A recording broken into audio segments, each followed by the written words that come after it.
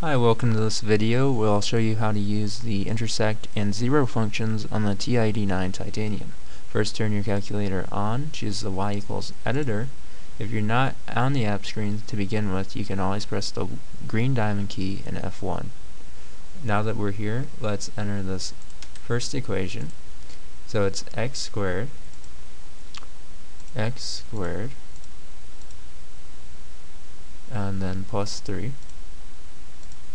Enter, and now I'll enter the second half of this equation as y2, which is y2 equals 7.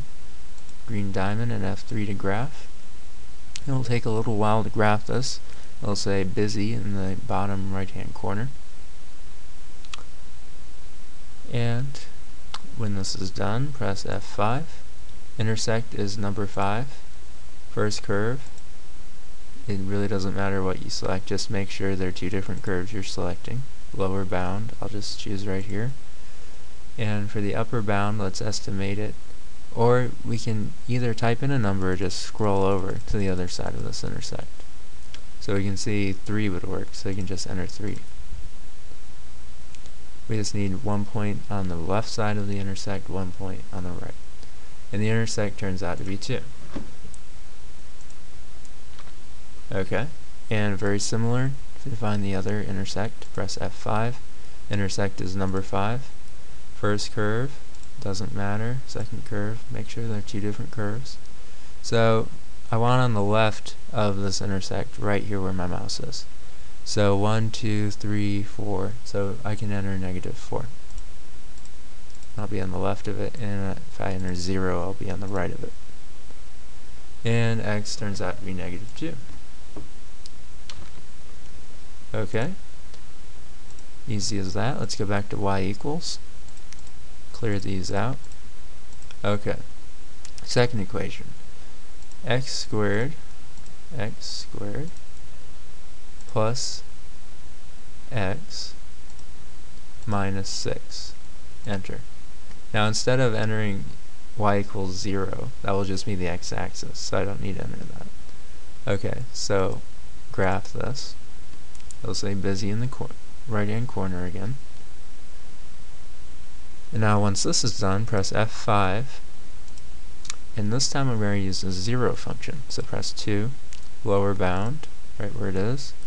Upper bound is scroll over and choose on the other side of where it intersects the x-axis, or y equals 0, same thing, and press enter.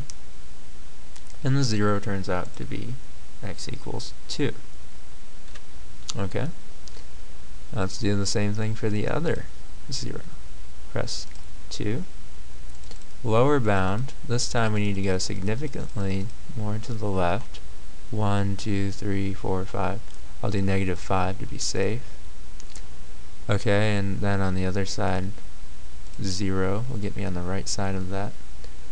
And the 0 turns out to be x equals -3. It means it crosses the x-axis at x equals -3. Okay, and now for the last equation. Let's go back to y equals. Clear this out. Okay, x squared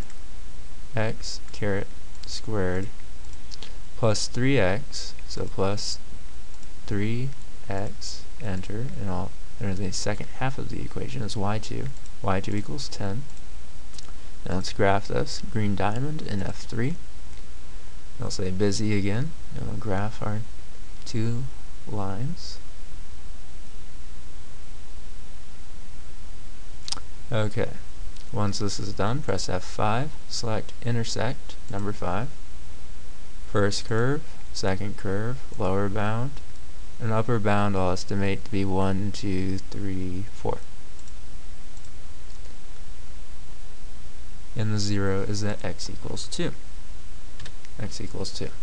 Okay, one last one. F5, select 5 for intersect. Let's see here, first curve will be this one. Second curve. Lower bound I will estimate to be 1, 2, 3, 4, 5, 6. That's -6. And on the upper bound, let's say -2. Just from guesstimating here.